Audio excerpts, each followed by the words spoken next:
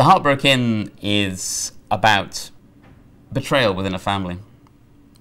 A brother and a sister, a TV producer and a malaria researcher, at odds with each other about how best to interpret their late father's legacy. It's really about the 11th commandment: don't get found out. So often in novels, the main woman character comes on and you're straight into her love interest. Now, Beck actually seems to have loads of men falling in love with her, including this incredibly sinister editor of a tabloid newspaper. But certainly at the beginning of the novel, although later on she does fall in love, she's not really that bothered. She's ambitious. She really just wants to spend time in her lab coat.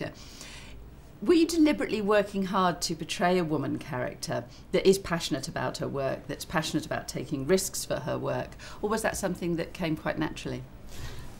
Beck's character is complex. She is a woman who loves and is ready to love person to person. But yes, when you ask about her work, that was something I very consciously wanted to do, and the more difficult I realized it was to portray a woman at work, the more I wanted to do it, because these are the challenges of being a writer. But yes, it was very interesting to me to find how hard it was to portray a woman working, to portray the work itself, and particularly somehow a woman doing it in this modern age, in 2013, in the here and now. And so I had to come at it from various different angles. I had many stabs at it, and it did seem to work better when I put her in a lab and when I gave her this sort of strange, comical introduction to the world of collaborating with other scientists in Papua New Guinea. The attempted seduction by the older scientist and her discovery that was to make her career. But yes, how strange that should be. It really reinforced this idea I have that there's something quite romantic in the old-fashioned sense about the novel, as you might expect from its name. In so many languages, the word for novel is romance. But there's also something quite aristocratic about it. And so many of the classical heroines that we think of in literature, it's not just that they seem only to be there in order to fall in love with or to be fallen in love with, to get married or not to get married, but also that they don't really seem to have anything like a job or a destiny apart from marriage and love. They don't seem to have that thing which is so normal in a male character, that other horizon that they yearn for in the distance, that women so easily fall in love with. So that was what I was trying to give back. I think that's fantastically successful. I mean, I think she's a really wonderful heroine. Her brother, meanwhile, is almost kind of Beck's moral inverse in a way, isn't it? How did you go about creating Richie?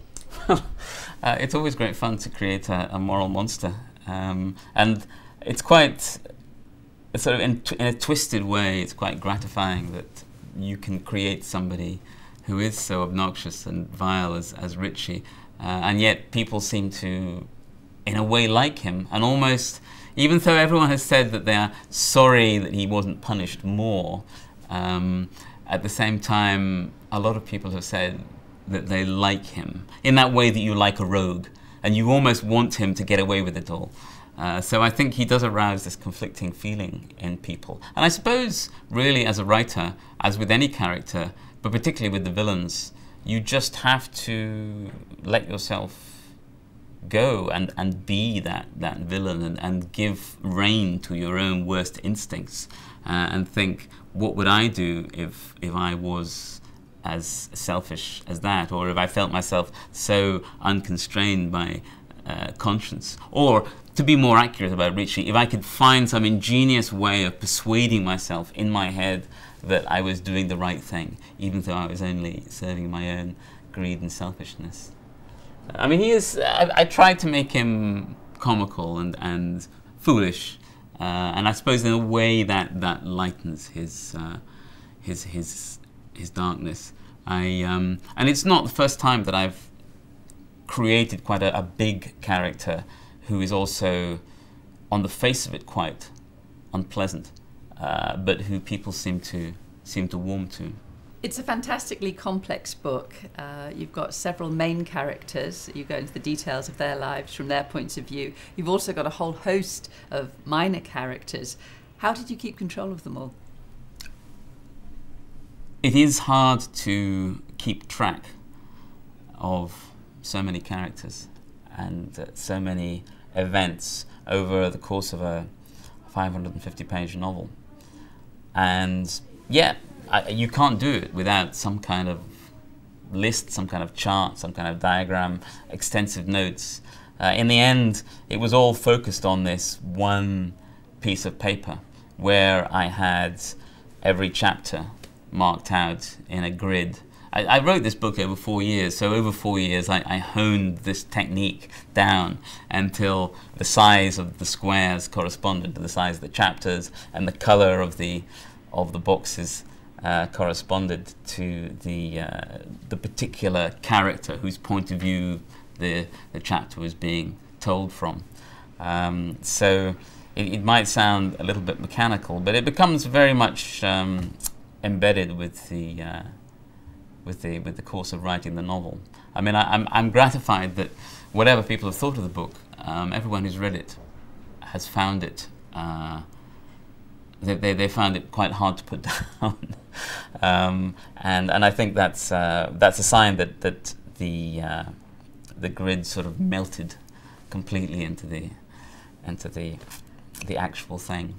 I think the kind of range of your writing and the kind of fearlessness of it really is quite unusual in what we can loosely call British fiction. I mean, I think in some ways it's more common in America, where I think there's more of a tradition of a sort of a big fat narrative which has engaging characters but also has something to say about contemporary society. And the comparison I've drawn with your work before is John Irving, who I think is writing these kind of huge wide-ranging narratives that are very human stories but also have a lot to say.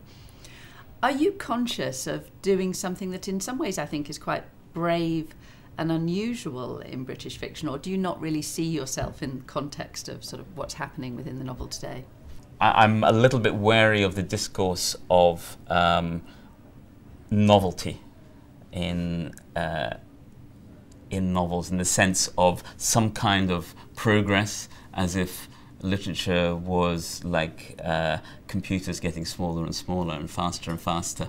I think there is an enormous amount of room for possible versions of the novel form that have not yet been exercised. And I feel very strongly that the space, the greater space for experimentation is within a quite conventional surface. In other words, using what appears to be relatively conventional language, not the kind of experimentation you'd see in Joyce at his most extreme, or Beckett at his most extreme, but all those variations between Auster and Coetzee and James and Dickens, all those many people who are all using relatively conventional sentences, but in so many different ways, and that we haven't begun to really plumb the depths of ways of expressing the passage of time and the relationship between things and people. And so, yes, in that sense, I'm a very, very conscious and thoughtful practitioner of being a novelist. I'm not just sort of like, hey ho, here we go, here's another book, what's going to happen here then?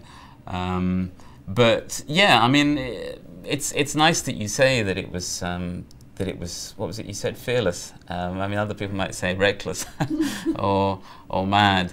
It was ambitious, and I was consciously thinking about 19th century archetypes in the breadth of characters, all knitted together by a single narrator.